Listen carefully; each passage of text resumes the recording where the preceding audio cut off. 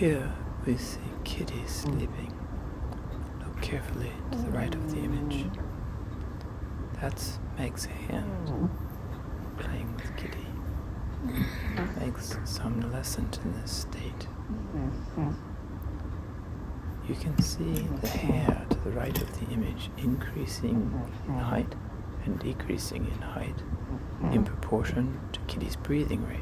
Here she becomes aroused lightly, looking back at her mommy. The grooming sedates the kitty with peacefulness, and she resumes lying down again. You might wonder, why would I shoot and post such a video? Well, the thing is, it's interesting to watch a mammal in its sleeping state, which is similar to a coma in some ways, since they're less responsive to external stimuli.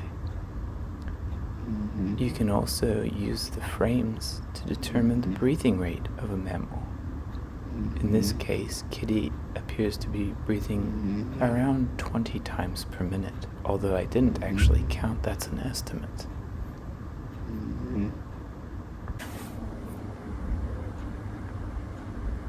The same phenomenon can be seen here if you examine the fabric below the chin of Megan's chest.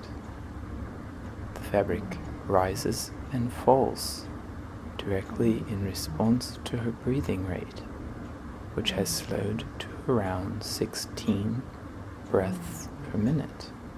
Again, I did not count. This is a visual estimate based on the timing in the video and watching carefully.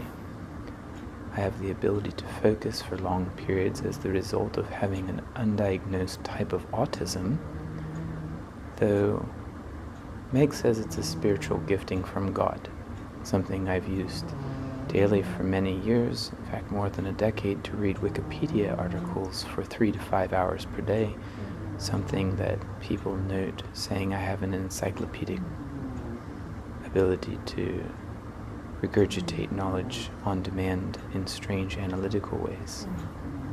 Well, you see Meg flick her wrist there. What's happening is in her cervical vertebrae in her neck, nerve endings are being pinched because of the angle of the couch and so forth. And this applies pressure to the nerves that radiate through a branchial nerve bundle into the wrist and forearm. So tension in the neck area around the cervical vertebrae can actually cause numbness and pain in the shoulder, wrist, and elbow, specifically the hands and wrists, since they're at the end of that network. This phenomenon is transient in nature and usually recovers by the time someone wakes, as cortisol is an anti-inflammatory signaling hormone that increases when we wake. Here, the cropped viewing angle shows more visual detail for breathing analysis.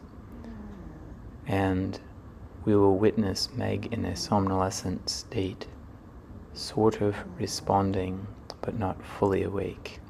These transition states between sleepiness and wakefulness are some of the more unusual, and sometimes even while people are awake, they can space out and daydream even while driving, even while doing complex repetitive tasks at the office, while on the computer, while coding software, while doing anything that people do to generate revenue for income so they can pay for life. Are you living to work, or are you working to live? Do you know anything about homelessness? Have you ever been homeless? Are you afraid of being homeless? Can you actually afford your car or your rent? Have you ever thought about long-term financial planning? These are the kinds of thoughts that occur to me as I'm trying to fall asleep. Sometimes I just drift off. Other times I lay there awake with ideas streaming through my head. There we see a myoclonic jerk and Meg becomes temporarily wakeful. I actually enjoy watching Meg sleep. She's my beautiful wife, and I greatly appreciate her. That's how nice and Meg She's exceedingly benevolent, kind, and loving, and you can see this even in her half-awake state. She continues to pet Kitty. Meg loves Kitty, and I love Kitty, and I love Meg. They add value and meaning to my life that I can't find in any other domain. Well, that about wraps up my commentary on this video. Enjoy the rest of the footage if you're weird enough to keep watching. We should go for a walk. Meg wants to go for a walk.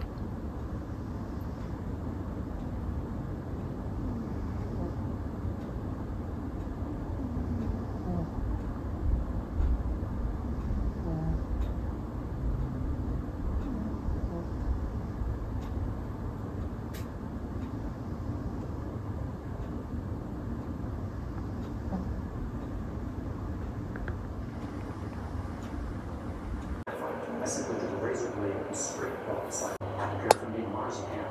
So let me show you how.